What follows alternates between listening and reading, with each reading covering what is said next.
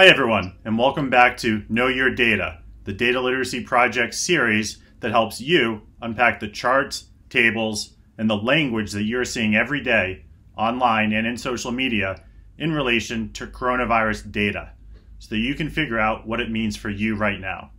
I'm Kevin Hanegan, the Chief Learning Officer of Qlik, and I'm joined by Alan Schwarz, a former Pulitzer-nominated reporter for the New York Times.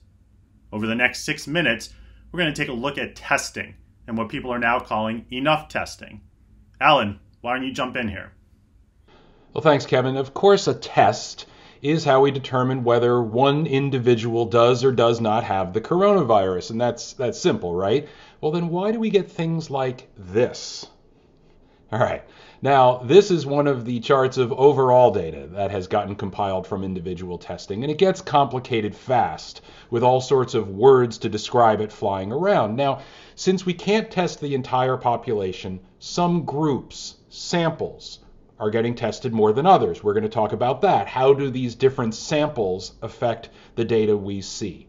What patterns are we looking for? And more than ever right now, we keep hearing about when there will be enough tests. Here's just a sampling.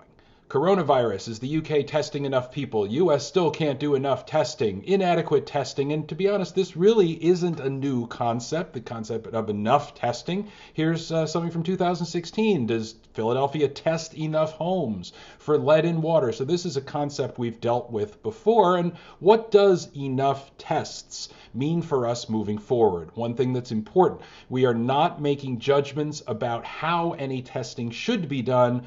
We are looking at the data we see on what is being done and what that means. So Kevin, let's just start with, why is testing so important in the first place?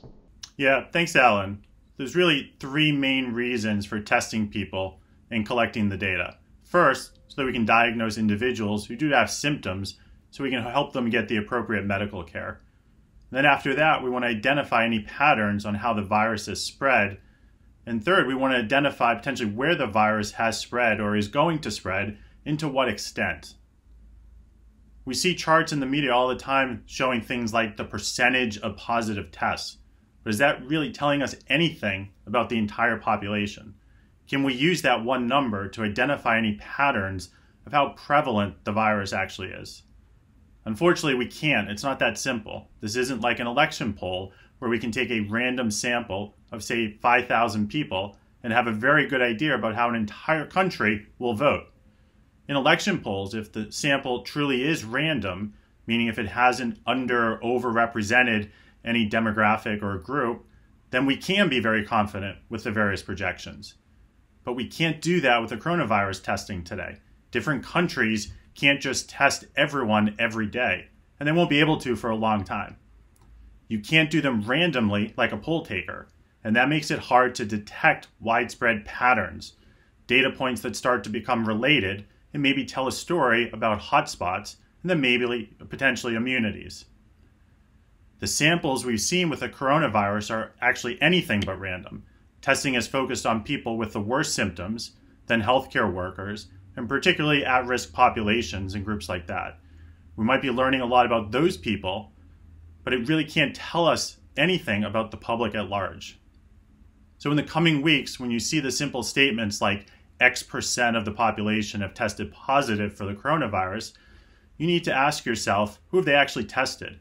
They tested an entire closed cruise ship, say 700 people, where COVID became rampant, or maybe they're testing a small town in Utah where no one is showing symptoms. These are all questions to keep in mind.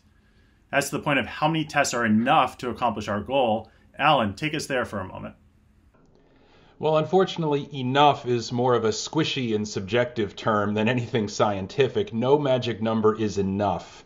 At least for now, the best way to put it is that the more tests you have, the more that you can strategically use them to pursue more questions and hopefully get some instructive and confident answers from the data you collect.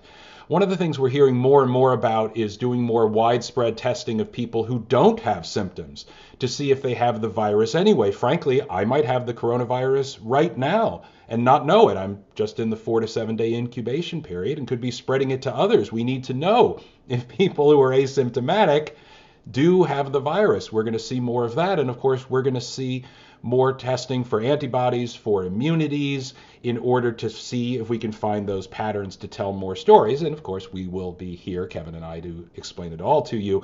But before we wrap up, there is one thing I want to emphasize. When it comes to data that you see on diseases and tests, sometimes what sounds bad, like bad news, can actually be very good.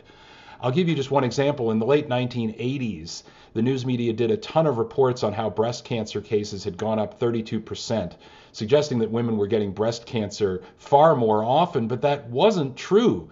There were the same number of cases. It was our testing that had gotten better.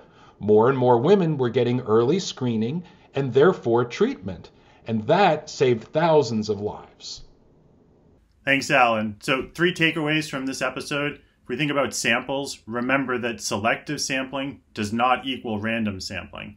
And as that relates to patterns, when you have selective sampling, it limits our ability to identify these patterns.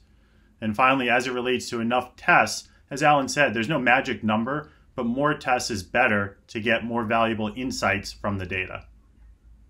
And one last reminder, everybody, if you want to know more or want us to cover something you've seen in the media or online, comment below and include hashtag #BeDataBrilliant in your social post, or email us at hello@thedataliteracyproject.org. Stay safe, everyone, and we'll see you next time.